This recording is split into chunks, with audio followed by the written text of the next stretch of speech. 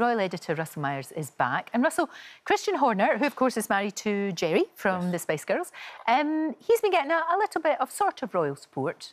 Yes, I think so. I mean, yeah, it was a Bahrain Grand Prix, the season opener. Yeah. Christian has been involved in a bit of a scandal, a bit of a storm over the last few weeks. He's alleged sending flirtatious alleged messages, which were then leaked after he was cleared by Red Bull. He is, of course, the team principal of the F1 team. And, you know, it was obviously who's who at the season opener for the F1. Right. But, you know, Duchess of York, Sarah Ferguson, was there. Great news for her. She's been told just recently that she's sort of cancer-free after her secondary skin cancer. So, you know, all our support for Sarah. But she was supporting Christian on the track. And Zara Tinzala and Mike Tyndall were there as well. So a bit of royal support. Interesting to see where this one goes for, you know, the F1 boss. But interesting, again, the sort of people who we're mixing with as well. And Jerry has been supporting him as well. So we wish her all the best, actually. We really do. Now, Queen Camilla, she is taking a break.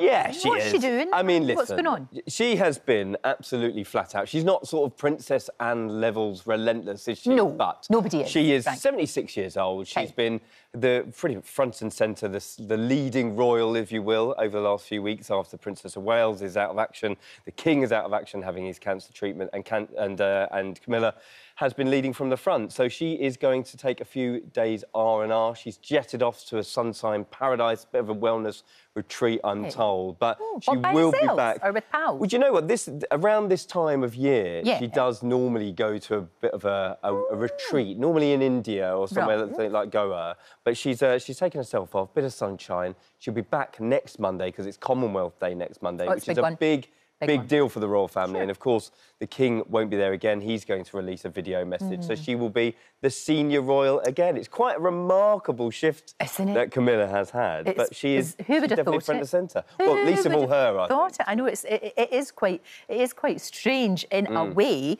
But, yeah, everybody's going to have to step up, aren't they? Other royals are going to have to do their bit. Ones that maybe are beavering away under the radar might have to... Well, certainly. I mean, Prince William is going to come back to work, essentially, this week. We saw him a little bit last week, but he did have to pull out of this memorial service for King Constantine. All the major royals attended last week. We spoke about it. Prince Andrew sort of tottering up to the front. Yeah, that was weird. It was a little strange. Really weird. But, you know, Prince William's going to be back. Princess Anne is, of course, at work relentlessly She can't do any throughout more. the year. Can't do any more. Can't do any wrong. There's not enough days in the week. There are. I mean, if anyone needs a sunshine retreat, it's probably Anne, to be honest. She would just go stuffing nonsense. Exactly. I'm not going to that. Putting her wellies on out in the fields. But there are going to be... There is a few gaps looking around the place, isn't there? You know, the slimmed-down monarchy's looking a little bit threadbare. I suppose Edward and Sophie need to do a wee bit more, Edward and Sophie, we haven't really seen too much of them at the moment. I mean, Edward was out in St Helena and doing some business with the Duke of Edinburgh War, but we haven't seen a lot of them. So maybe they do need to step up, bringing the cavalry, as they say. No, that's true. And, of course, everybody asking about Kate, because people... I don't think it's nosiness, necessarily. There's maybe a little bit of that, but I think people are genuinely concerned. Because I think so, there's huge affection for this young woman, huge affection for her, of course, and people are just worried about her, I guess. I mean, listen, if I had a penny for every time somebody has texted me or asked me or stopped me in the street and asking what is going on with Kate, and so... The things I will say is that, you know, Kate deserves to have her privacy respected in this sense, and I think that everybody can agree with that. She had gone into hospital. It was a planned operation. She had 2 weeks in hospital. Kensington Palace have always said once she returns home, she is not going to be in action. She's not going to see her on any royal engagement until after Easter. Now, where does that put us, really? That puts us into April. So we've still got a few weeks to go. So the social media rumour mill goes crazy. I mean, really horrible, it nasty is. things. And people do see things. You know, the people are not immune to criticism or things that's written about them on the internet. Give her a break, right? I think so. I think, you know, everyone needs to calm down a little bit. It's a medical matter. Very, very different to the King. He was willing to speak about his prostate, willing to speak about his cancer diagnosis, willing to, you know, drive in the car and meet the Prime Minister and be videoed doing that.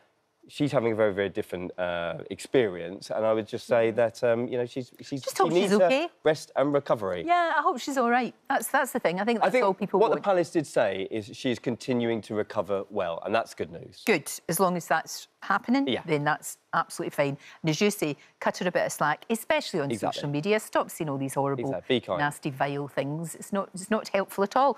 You mentioned Charles. We mentioned Camilla. We know that in October they're going to be in Australia. Yes, well, hopefully, you know, I will get on the plane as well, because this is a long time coming. This Forth definitely wanted, he has wanted to get out into the wider Commonwealth, shall we say. And his trip to Canada has been cancelled this year, still undergoing treatment. And Australia may coincide with the Commonwealth Heads of Government meeting, which is in Samoa, which is in October. So fingers crossed. Charles will be well and will be on the plane out. I hope so, because they can go to that and then go to Australia. Hop over, And you'll be there too. Fingers crossed. Fingers crossed, absolutely. Thank you so much.